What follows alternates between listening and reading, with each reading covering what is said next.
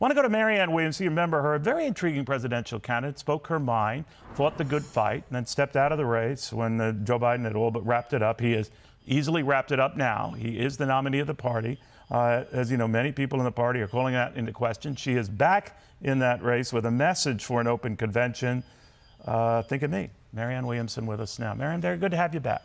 Oh, thank you. Wonderful to be with you, Neil. Thank you. So, you know what people are saying, it's an uphill fight for you or virtually anyone else in this environment. So far, the president is not giving up, not relinquishing a thing. He says, I got those delegates. You just can't sort of pluck them away from me. What do you think? Well, he did get those delegates, but the people who voted for him before last Thursday's debate.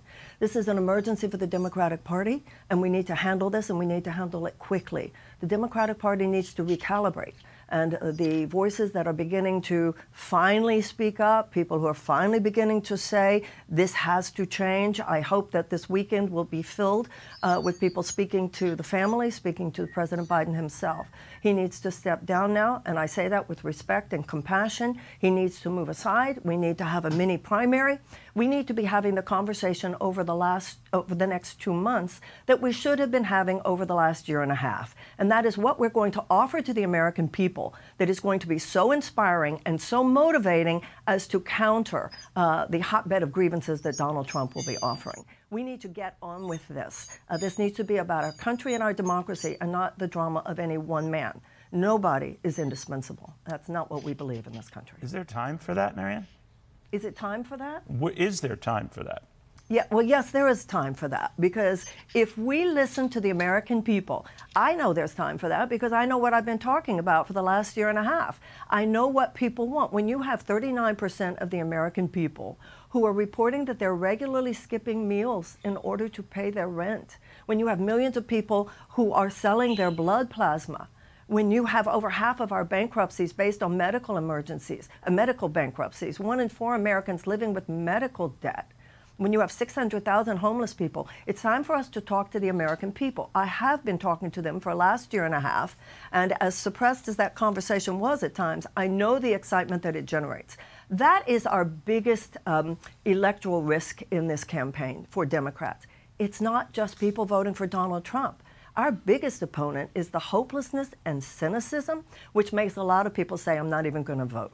It's people staying home. That's the danger. It's people voting for Bobby Kennedy. People know that they have other options, and we have to offer the American people fundamental ways to materially improve their lives.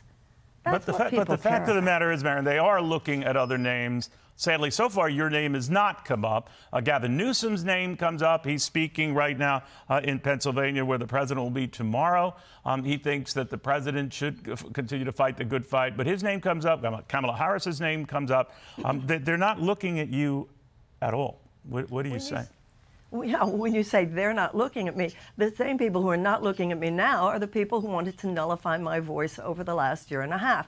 That's the Democratic donor elite. That's not the Democratic voters. You might be right about that, but you didn't garner nearly as many votes and support. I mean, you did well. You impressed people with your campaign. I don't mean to minimize that, but you're just not the person to close the deal in a lot of party enthusiasts, because some of these are not the donor elite who are talking. They're looking for alternatives to Joe Biden, and your name doesn't come up. How do you convince them, hey, consider me?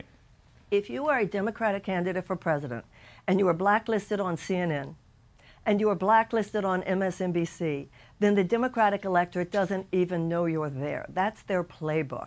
And then when you are smeared and all of the things that they do. And that's why I'm grateful to Fox for having me on. So when you say my name isn't mentioned, how would people mention my name who don't even know I am there? When you talk about Gavin Newsom, so Gavin Newsom is out there talking about how we need to support the president. And you know as well as I do that behind the scenes he's putting his team together. A status quo Democrat will not seal this deal. A Democratic status quo candidate who has been part of just pretending like nothing was going on all of these months is not someone who is going to be able to defeat Donald Trump.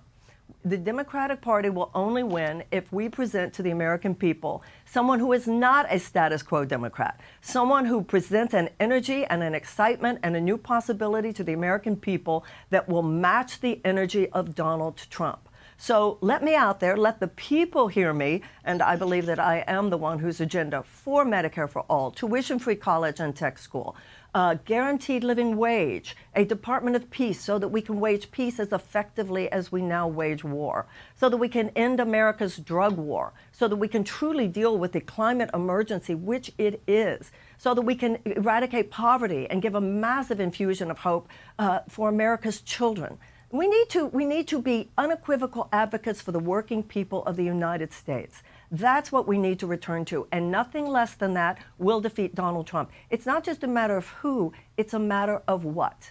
And it will take someone from outside that system who's not tied into that well, you might be right on that. Again, it's an uphill fight, to put it mildly, as was your fight originally to take on the president in his own party. But the way things stand now, if you don't succeed, Marianne, and you're left with deciding between Joe Biden and Donald Trump, Robert F. Kennedy Jr. is out there as well, but who would you vote for? I will vote my conscience. Many people have asked me on the campaign trail, what do we do? What does your conscience tell you of those three that I mentioned? What my conscience says today is not the determiner. What my conscience says on November 4th, November 5th, the day of the election.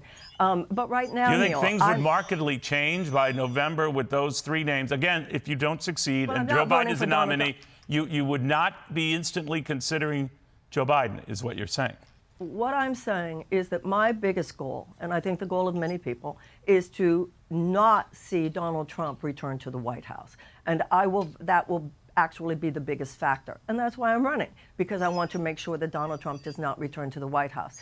FDR said that we would not have to worry about a fascist takeover as long as democracy delivered on its promises. So it's not Donald Trump, I get that. I can't imagine you going the RFK Jr. route. You might.